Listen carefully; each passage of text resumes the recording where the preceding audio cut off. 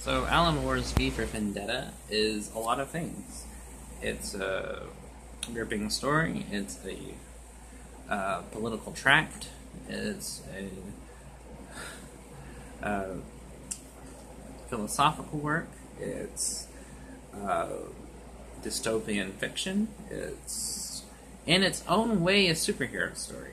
It's a lot of it's just all these different disparate ideas coming together to tell one story, and he pulls all these threads together so well that it's seamless.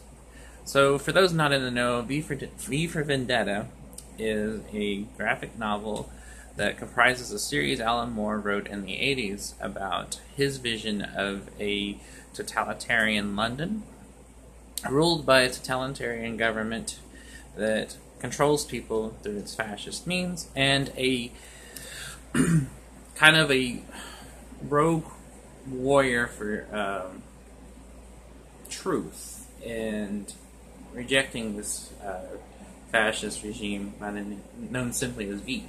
V is an anarchist and freely says so in the text.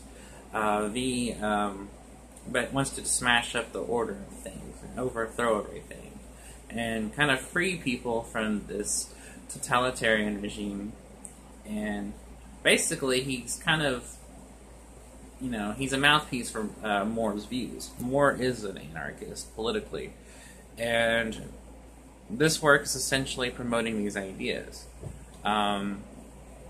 Honestly, even though it's an entertaining story, this work really simply exists to express his views on a lot of things, and is more just kind of a philosophic guide to his viewpoints as far as political matters go.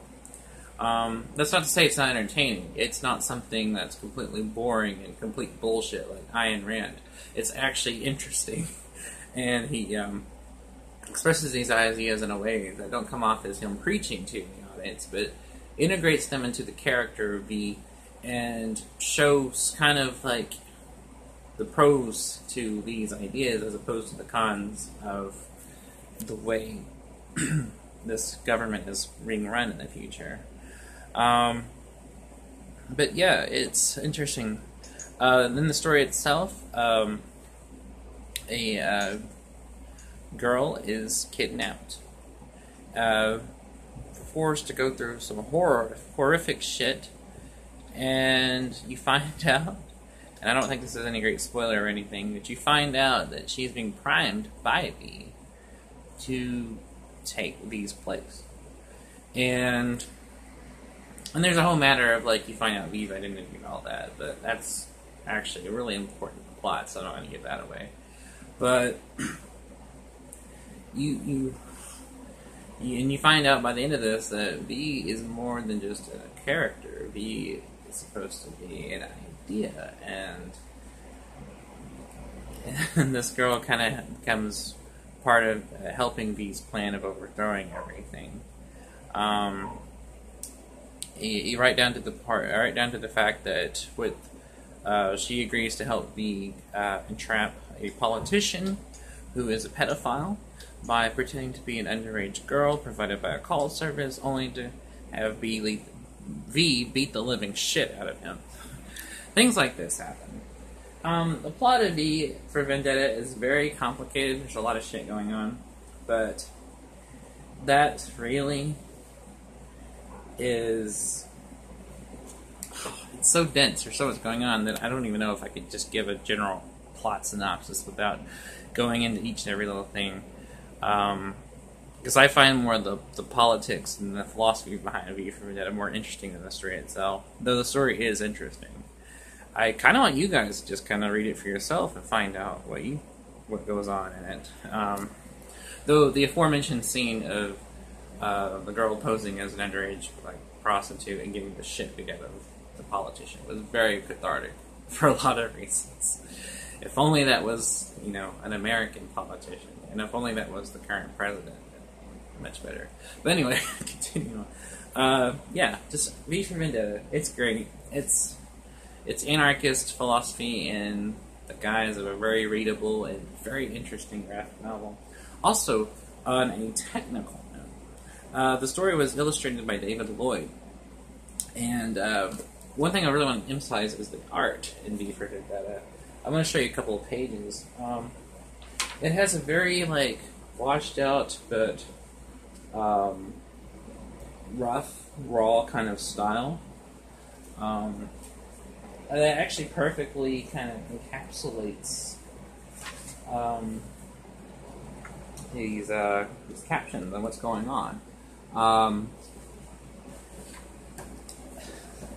Lloyd's style matches Moore's writing and his prose, and definitely has that grittiness to it that the story has. Because V for Vendetta, I haven't touched on this, but is a very gritty story.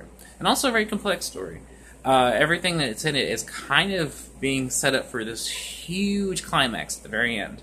There is a grand finale, and the whole story, the character V has been setting up each and every thing for it. And you get glimpses of this, and by the end of it, it's very clear what's gonna, what this was all leading up to. And let's just say things end on a bang. So that's all you need to know. But yes, definitely read V for Vendetta. I highly recommend it. In case you can't tell from my Watchmen review, I'm a big Alan Moore fan. There's a lot of other Alan Moore comics I'd like to talk about.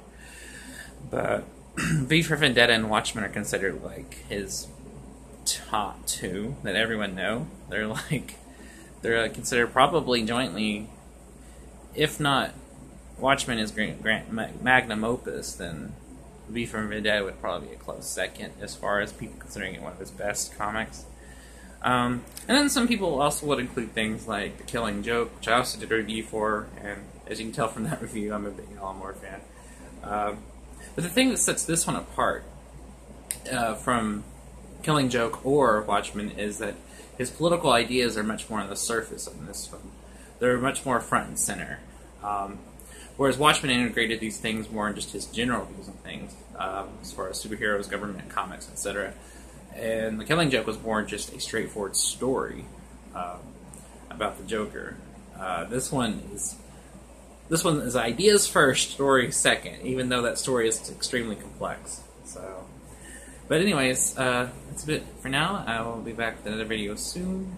I hope you guys really check out V for Vendetta, because I think it's a really great comic. And even if I don't entirely agree with all its political ideas, I definitely agree with Moore's position of we should think for ourselves. And V says this as such in the story itself. He acts a broadcast and tells people, hey, think for yourself. And I think we should. And I think it's just how he words it and everything he does, and it just highlights that. So, yes, check out V for Vendetta. Definitely worth the read. And I'll be back with another video soon. Until then, I will see you guys. I can't speak. I will see you guys later. Sorry. Bye.